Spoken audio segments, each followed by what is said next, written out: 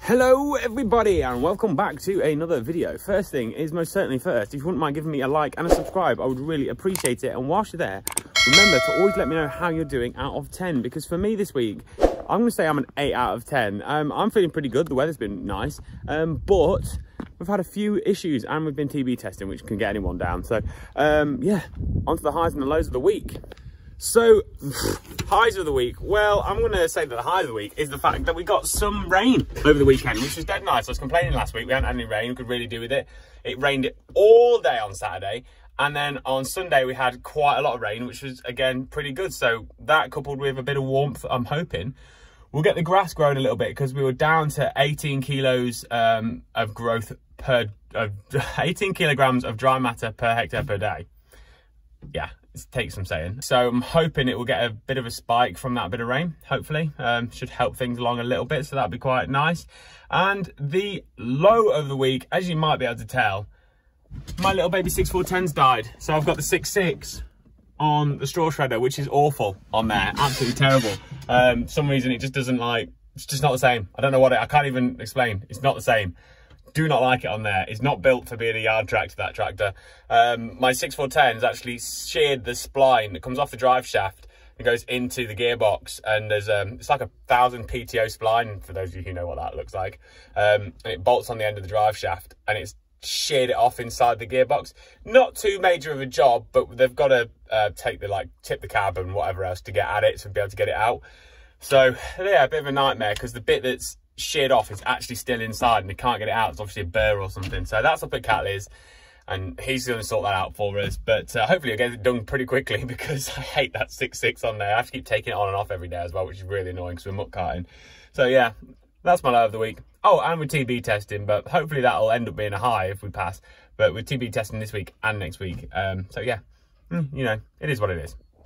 Oh, another thing that is going on this morning is we've actually got some judges coming around from the local farms competition, because we've entered a few things in there this year. We don't normally enter, but they said that we were struggling for some livestock category entries, and we had some nice looking wheat and spring beans as well, so we've chucked them in. So we've actually entered in for, like I say, wheat, which is a milling wheat, which because we grow KWS XAs. We've got the spring beans, which we're growing vertigo. They look really well.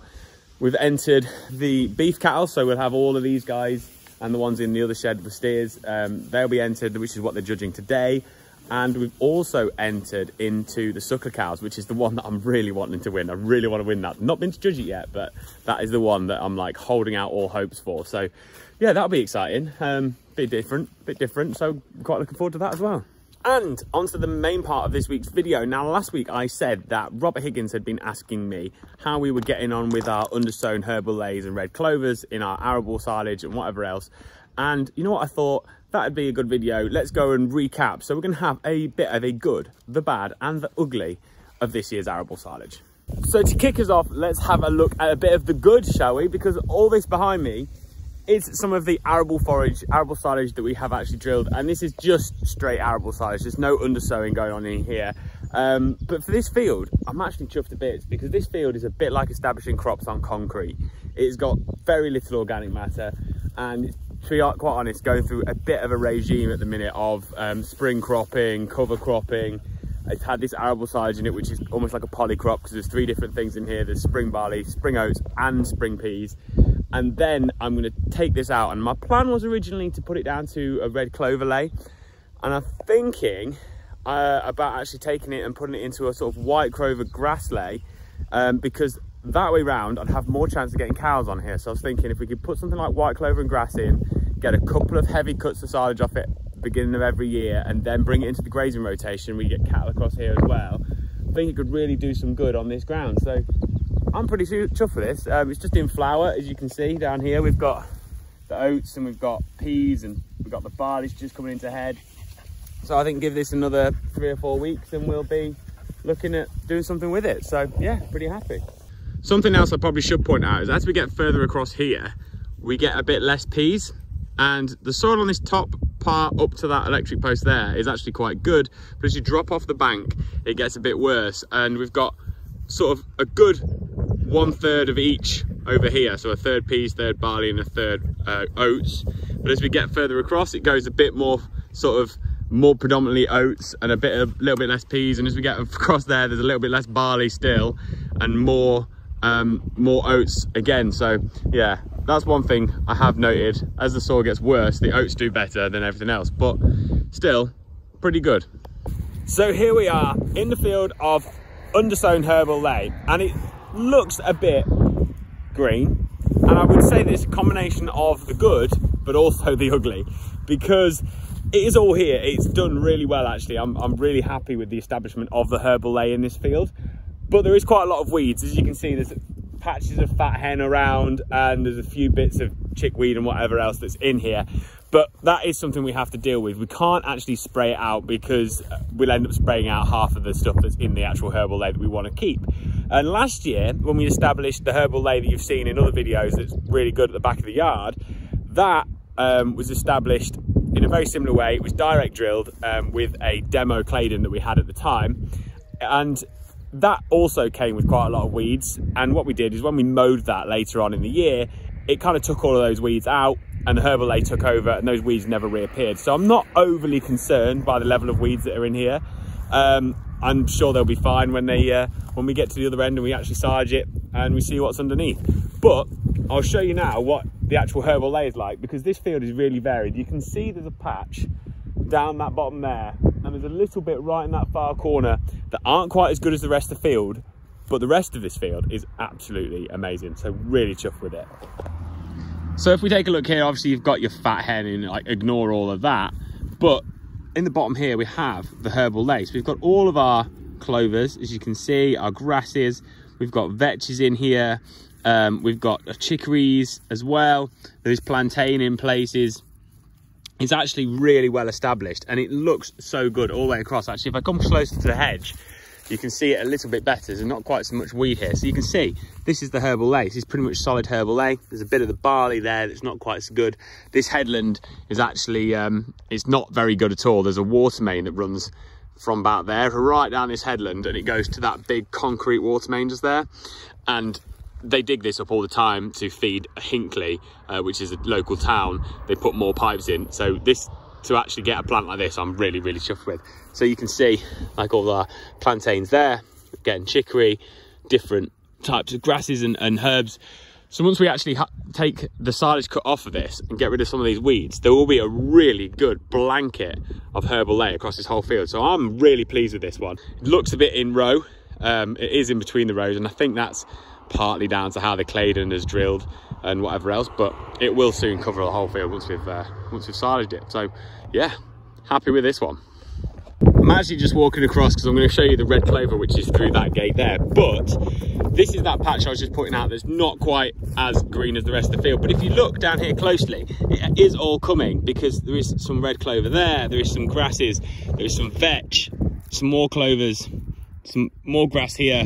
You can see it's all there or thereabouts. And I think what's happened here is there is actually a water main that runs from that pylon in the distance there, and it comes straight across all the fields and again goes to that big concrete block behind me. But there's also a gas main that runs from a red marker in the hedge just there, straight across here, and runs across that next field. So this field has been dug up so many times, and this is probably one of the pieces that has had a hell of a lot of traffic, and most of what's on the top here is probably subsoil. It's not really been dug up in my lifetime, but my dad can remember it being dug up. So yeah, I think that's probably what's going on here. It does tend to get really good crops when the weather conditions are perfect, and get poorer crops when they're not. But this grass, I'm sure, will take over, and I have got a bit of spare seed, so I can always just put a bit more on here when I need to. So now we're in the back field here, and as you can see, there's quite an even covering of barley across this field. One thing you might say to me is, I thought you were putting peas in, and yeah, we did.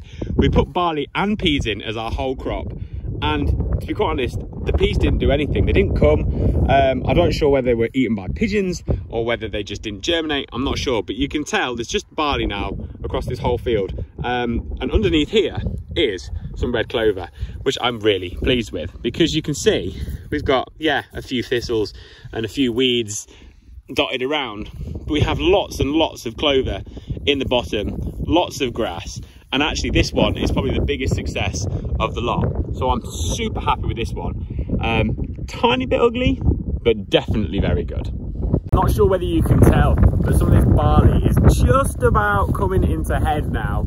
And what we'll do is we'll wait for it to get properly in head before we come in here and mow it, and we'll take it out, and hopefully underneath we'll have a really good crop of well, in this one red clover, in that one Herbal Ley, and we'll be able to then sort of bring it either into the grazing rotation, which is probably what we'll do with the Herbal Ley, or we'll be able to mow it, which is what we'll do with this grass ley. But it'll be nice. Someone did actually say to me a good idea was just to give it a little bit of N, a little bit of nitrogen once we get it harvested, once we get the whole crop off, just to give it a kickstart. And I think we might just do that, a really low dose, just to give it a boost. But I'm really pleased with this. I don't know if you can see it, but it's just all over. Now, to the untrained eye, this field probably looks pretty good, but it's not. This is the bad, and it is bad. It's an absolute disaster. Look at that. Nothing. This was the field that you probably remember a few videos back. We drilled it with the whole crop, and it was a permanent pasture field that we wanted to reseed, and we were going to put the whole crop in as a bit of a break crop. And we went in, drilled it. It drilled really nicely. It went in quite well. And this patch here that you can see that has come well was actually really wet. And it was, when I drilled it, we were sinking a little bit. It was very, very wet. And the rest of it went in perfectly. But what happened was, is it was so dry after drilling that all this didn't germinate at all and just got devoured by pigeons and crows. And these bits did germinate, where it a bit wetter, and it went in a bit deeper and just hit that moisture. But funnily enough, all that is oats. There is no barley and there is no peas whatsoever. So having spoken to Dad about it, I think what we'll probably do in the future, if we ever do this again, is probably disc the top or something like that, just to break up the soil a bit more, maybe just allow us to get it in a little bit deeper, because with it being permanent pasture, it was so hard and so dry because we'd had a dry spring, that if we have just disc the top, got a bit of tilth there, try to put the drill in as deep as possible and get just a straight oats in there, and we'll try and just look after it as best we can. If it does really well, we'll maybe even combine it, and if it doesn't, we can just mow it. But I don't think we'll put the barley in, I don't think we'll put the peas in, because it's just not worked at all. It has been a bit of a disaster, but no weeds have grown back, so that just probably goes to show how dry it is. Yeah, this one is a bad one. This one's a really bad one. Probably is worth mentioning that we will still mow all of that and that bit on the top headland, because might as well make the most of what we've got. But it is a bit disappointing nonetheless, but that's what we're doing this for. It's a bit of an experiment. I knew it was going to be an experiment when we tried it, and you live and learn, don't you? So next time we'll make some changes and see whether we can do a bit better. And with all of that said and done, thank you very much for watching. If you enjoyed it, please give me a like and subscribe. I really appreciate it. Now, we've just finished TB testing the first week, because we've got a TB test again next week, and we've had one inconclusive already. I don't really know what that means though, because normally an inconclusive is just taken, you test that one animal again, but it seems when we're talking to the vet that sometimes they'll just take it because we've already gone down with TB. I don't really know what's going on. My mind is blown with TB at the moment. I just don't get it. I'm lost with it all. So I suppose we'll just wait for the letter from the APHA and see what they tell us. But yeah, TB testing again next week, away from home at Thornton. That's going to be a bit of a challenge, but we'll get through it, I'm sure. I've got to take the seat out of this fork truck right now because the aircon knob isn't working, and apparently the thing for it is underneath that seat somewhere, so I've got to go and see if I can work it out and adjust it. Whatever you're doing this weekend, have a great one, because the weather looks absolutely amazing. It's boiling right now. It's going to get even better. I'm going to get out on the bike early doors before work, I think, and enjoy that. I'm going to have a barbecue as well, because I've not had a barbecue this year, and I love a barbecue. So whatever you're doing, have a great one. Enjoy the tennis final, because hopefully Cameron Norrie will get through. By the time this video goes out, we'll know whether he's in the final or not, but hopefully he is. Whatever you're doing, have a great one. See you all soon. Bye.